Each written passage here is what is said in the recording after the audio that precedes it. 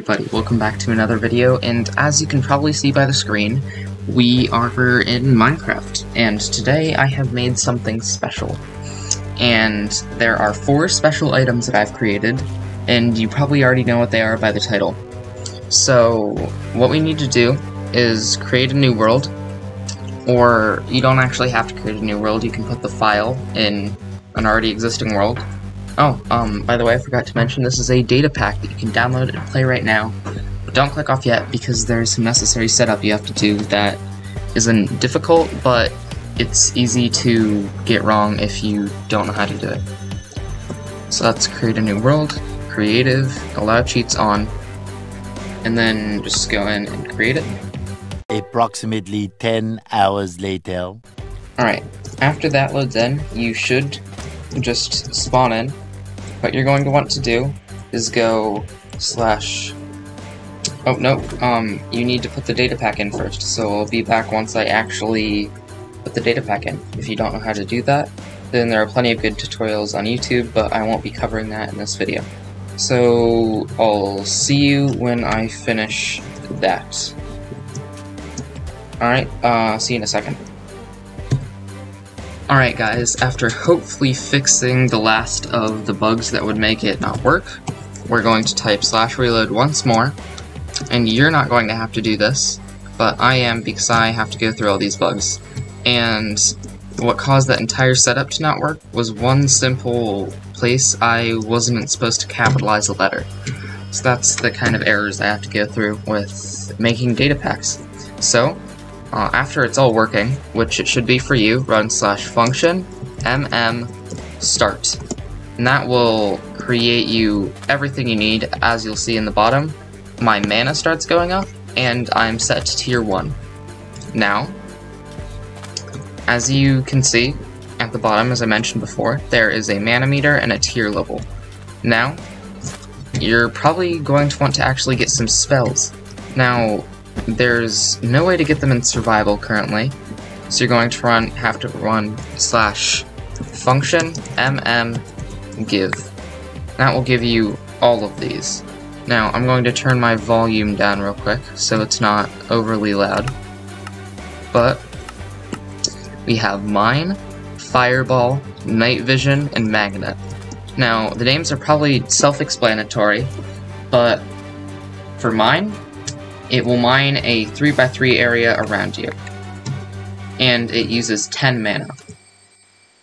Now guys, this mine enchantment works really well for mining out huge areas. I mine a little bit here, as you can see. Also, if you're wondering what that is, that's copper from the latest snapshot. This data pack should work in older versions, but it was made in the latest snapshot. So, this is really good for clearing out large areas. And if you see, my tier is at 10 and my mana isn't going down. That's a feature I'll showcase later in the video. But this is super good for clearing out large areas, clears out 3x3 around you, so you can do mining really easily. And something that is a bit OP about this, if we go down to, like, the bottom of the world. Yep, should be there soon. Oh, yep, I am there. So, this can actually break bedrock, but it can't break the bottom layer below you, and it won't drop it. So, you aren't able to obtain bedrock, but you are able to break it. Now, this is an intended feature. This isn't like a bug, it's intended because you're able to make your bedrock look flat and better. So, the bedrock won't, like, be annoying and, like, you know how bedrock is, it's really annoying. It's all over the place, so you can't get rid of it very easily. And this fixes that. Now, you cannot, like, get below the world, but you can use this to get on top of the nether. But you can do that already, so it's not broken, it's intended feature, yeah. So, seriously, this is really useful, mining, and everything.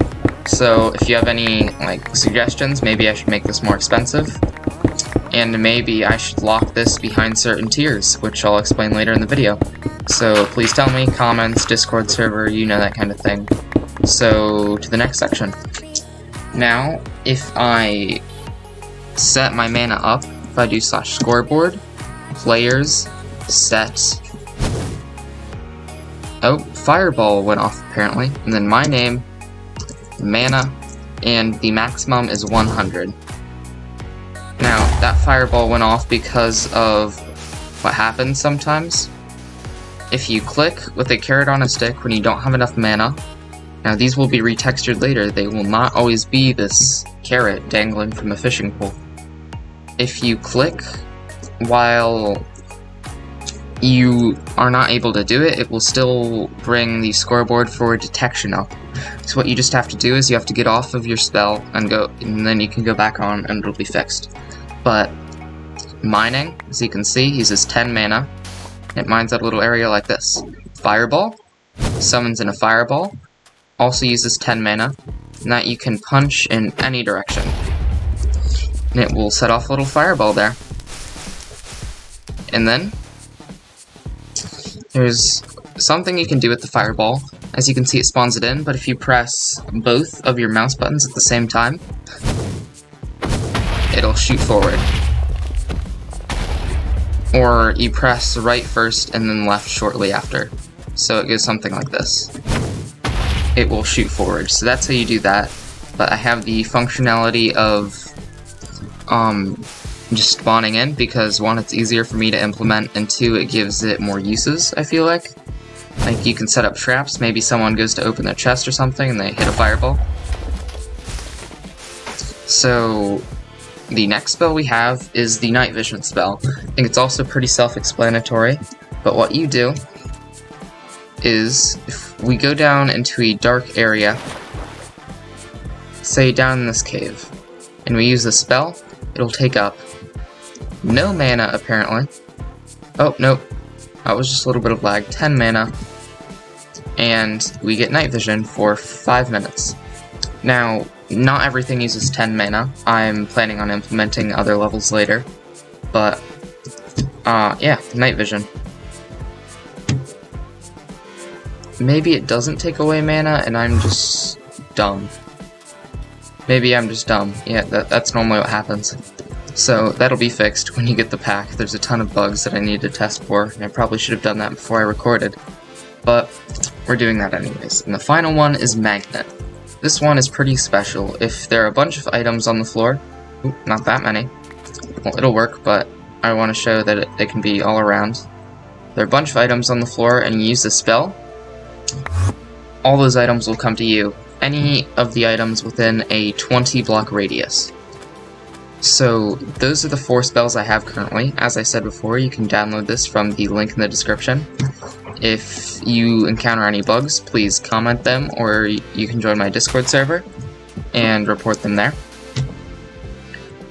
And if you have any suggestions, you can comment them, leave them in my Discord server, that works too. But thanks for watching, and I'll see you later. Oh, wait, I forgot something. So you can see in the bottom, there's a tier level. So, probably wondering, how do you increase your tier? Well, it's pretty simple. You kill the Ender Dragon. So, if we do /locate stronghold, it won't work because I disabled command feedback, but that's one of the issues of this, but unless you want your chat spammed with commands, then it won't work. But I can get myself a netherite sword, I can just spawn one in. Ender Dragon. So if I kill this guy, approximately 10 hours later, if this works, kill at E, type equals Ender Dragon. Well, it's set up once you kill the Ender Dragon that the, your tier will go up, but I can just use commands to get it because apparently I can't kill the Ender Dragon. So, If I set my tier to 2, you'll see my mana starts regenerating faster. If I set it to 3, it'll be even faster. And then 4 does nothing. 5, even faster yet. And then 10, infinite mana. Your mana will never go down. So even if I constantly spam fireballs, I'll have infinite mana. So you have to kill the Ender Dragon 9 times, and then you get infinite mana. Now I have plans for higher tiers and what they could do, but for now, that's all that happens. So, I hope you enjoyed this Datapack showcase. Like I said, if you want to download it, there's a link in the description. If you find any bugs, please report them to me in the comments or in my Discord server. Any suggestions, you can do the same. And there are fireballs up in the sky, and it looks like I'm about to die to meteors. So I think this is a good place to end the video, and I'll see you in the next one. Goodbye! Yeah, I learned a few things this video. I learned that I'm too lazy to fix bugs, so I call it an intended feature and leave it in the pack. I also learned that I say the word now more than anything else, and I talk about my Discord server more than I do Minecraft. I also have more bugs in my data packs than I do brain cells, but that's nothing new. So, thanks for watching. I'll see you in the next one. Goodbye.